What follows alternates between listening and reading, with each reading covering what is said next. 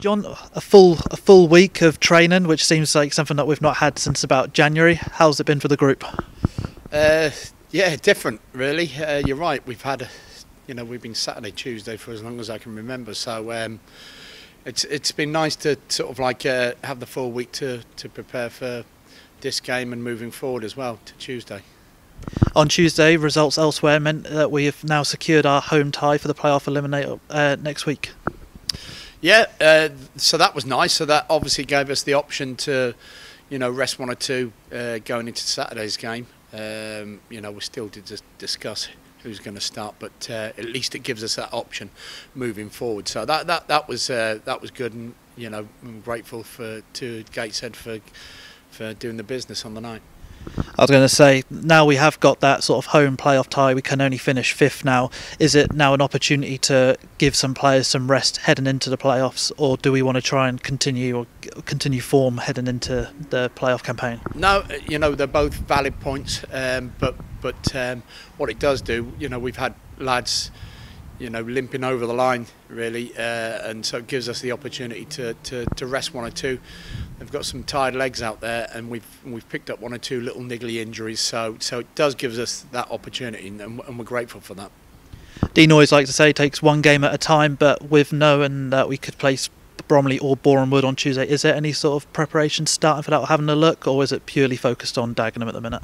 Well, it is one game at a time, essentially, but. And we can't sort of focus. We can focus our minds in terms of what we need to do, but we obviously can't prepare for either or either, because we don't know who we're playing at the moment. So we'll just focus on Saturday. As I say, there may be one or two getting rest, so they can recoup, recover, and get ready for Tuesday, whoever that may be. Of course, before the playoffs, we do have the game tomorrow against Dagenham. What sort of challenge are you expecting from them here? Well, listen, they've picked up, certainly, I think, under new management, of course, and I think they'll want to finish the season strong and make a statement, with regards to next season. And of course, this time of year, you've got players that will be out of contract. They want to make statements. They want to, say, here I am, and all that kind of stuff. So I'd expect the best version of Dagenham, put it that way. And finally, just team news, you said about a few niggles. Are any of them sort of long-term ones, or should everyone be ready going into next week? No, obviously Sam Woods has been out. He's a long-term injury, unfortunately. Other than that, we've got a little bit of illness that's been in around the camp.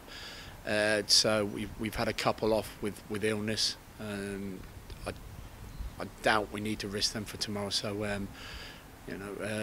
but other than that, we've got pretty much a full complement, as good as it gets really for us. So yeah, we're okay. John, thank you for your time. Thank you very much.